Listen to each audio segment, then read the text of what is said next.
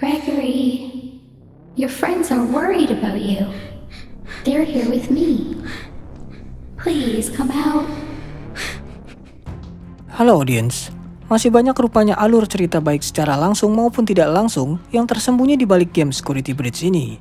Jelas saja, game Five Nights at Freddy's ini mempunyai dunia atau universe-nya sendiri yang sangat besar dan luas sekali. Belum lagi, series pada novel-novelnya juga mempunyai cerita prequel dari game ini sehingga makin luasnya misteri dan teori di dalamnya. Pada video ini adalah lanjutan dari video 4 teori mengejutkan di balik game Five Nights at Freddy's Security Breach Part 1. Terdapat beberapa teori terutama pada kedua peran protagonis Gregory dan penjaga malam yang biasa disebut Vanessa. Apa saja?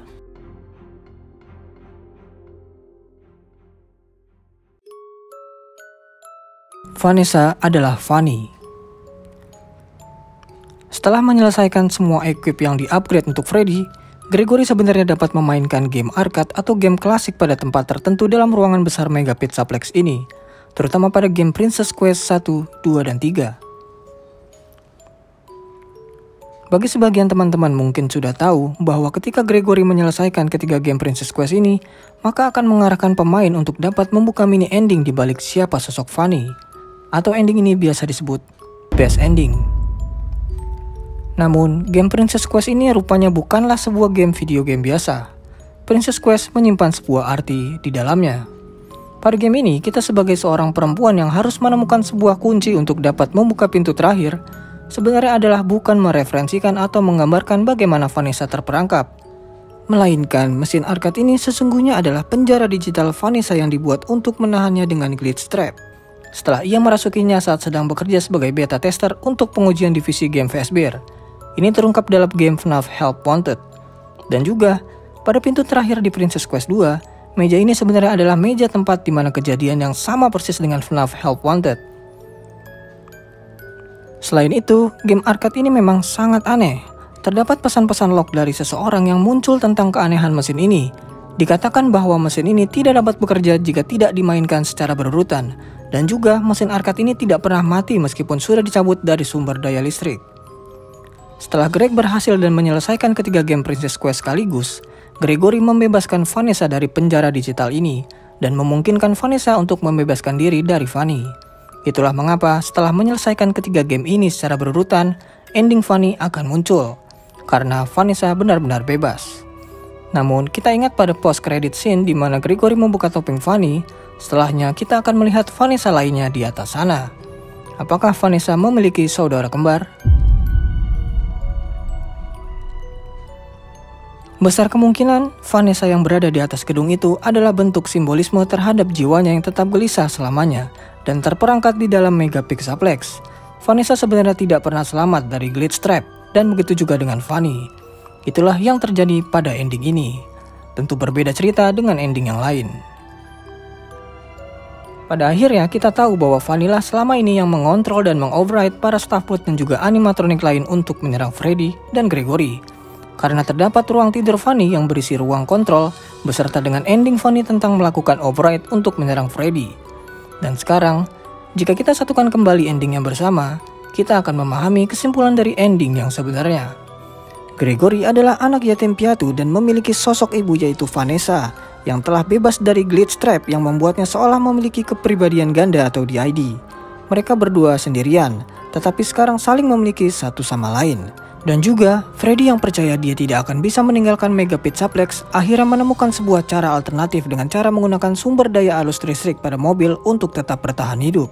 William Afton tetap terkunci di bawah Mega Pizzaplex yang terperangkap dengan iblis masa lalunya, yaitu animatronik berhantu lainnya.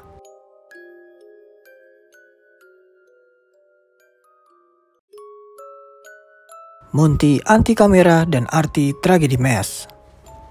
Monty atau Montgomery adalah salah satu animatronik dari musuh kedua setelah mengalahkan animatronik Moondrop di tempat daycare attendant. Seperti tampilannya, Monty adalah animatronik berdasarkan seekor binatang aligator hijau dengan desain bergaya punk tahun 70-an.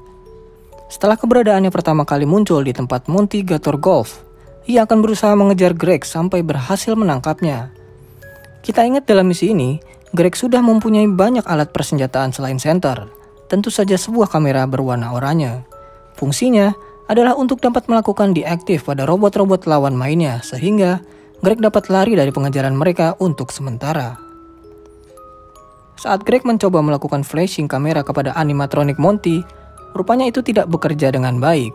Malahan, Monty justru berhasil menangkap Greg tanpa kendala. Mengapa Monty begitu mahir dalam menangani kamera ini sehingga tidak berdampak padanya? Alasannya adalah karena Monty menggunakan kacamata merah muda sehingga refleksi cahaya yang dipantulkan bisa terhindar dari matanya. Itulah kenapa semua animatronik bisa dikalahkan dengan kamera ini, namun tidak untuk Monty. Selain itu, terdapat sebuah item dalam sebuah kotak gift yang berhasil ditemukan oleh Greg di tempat rumah kayu pada Monty Gator Golf. Item itu adalah tragedi mask. Jika dilihat, item tersebut adalah sebuah wajah dari Moondrop persis pada saat Greg berada di daycare attendant. Tragedi mask adalah sebuah fakta yang terinspirasi dari teater mask yang digunakan untuk dalam dunia teater sebuah topeng yang memiliki dua wajah dengan ekspresi berbeda. Ini persis seperti animatronik Moondrop yang memiliki dua ekspresi wajah yang berbeda.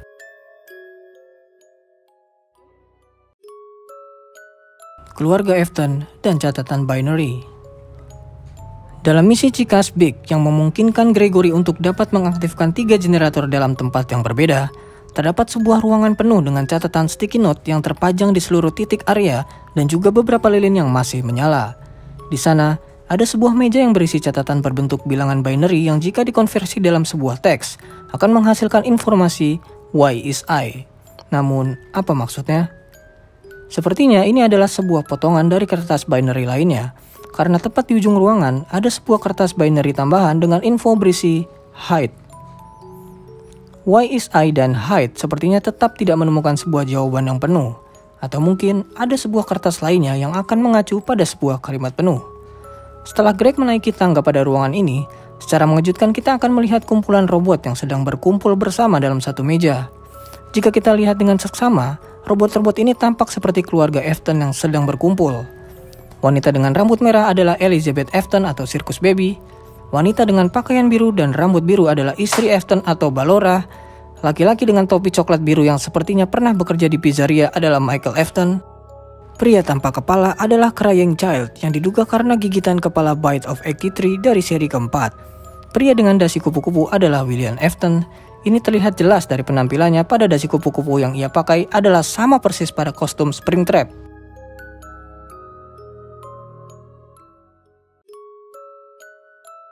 Missing Child dan mainan arcade.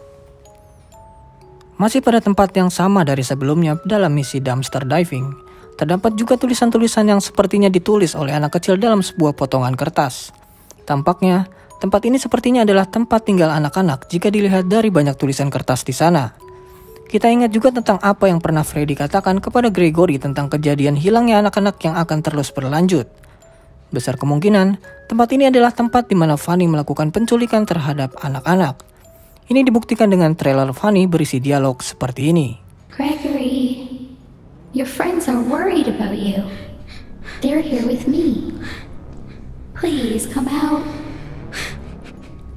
Sepertinya, sebuah berita koran tentang banyaknya anak yang hilang pada bad ending ini mengacu pada penculikan yang dilakukan oleh Fanny ke dalam Mega Pizzaplex itu, dan mengingat juga terdapat tumpukan baju anak kecil pada ruang Lost and Found. Sebuah mainan klasik dapat kita temukan pada ruangan Face Gate pada Mega Pizzaplex ini. Anehnya, terdapat inisial 3 huruf dengan sebutan GGY selalu terlihat dalam layar skor dan memiliki peringkat pertama dalam setiap mainan klasik itu. Dengan banyaknya spekulasi, GGY kemungkinan besar adalah merujuk pada nama karakter protagonis, yaitu Gregory. Dengan begitu, teori ini dipercaya bahwa memang sepertinya Gregory sudah lama tinggal di dalam Mega Pizzaplex ini, terutama tentang spekulasi tempat tinggal Gregory adalah di bawah tempat kapal bajak laut itu, karena terdapat sebuah televisi dan tempat tinggal seorang anak. Sulit untuk masuk akal jika semua game klasik yang ia mainkan selalu mendapat peringkat pertama jika bukan karena terus bermain. Atau mungkin, teori ini benar jika memang Gregory telah lama tinggal di sini. Itulah tadi 4 teori mengejutkan di balik game Five Nights at Freddy'S Security Breach Part 2. Terima kasih telah menonton video ini. Jika teman-teman punya teori lain tentang game ini atau ide tentang game lain, mohon untuk tulis di kolom komentar. Sampai jumpa di video berikutnya.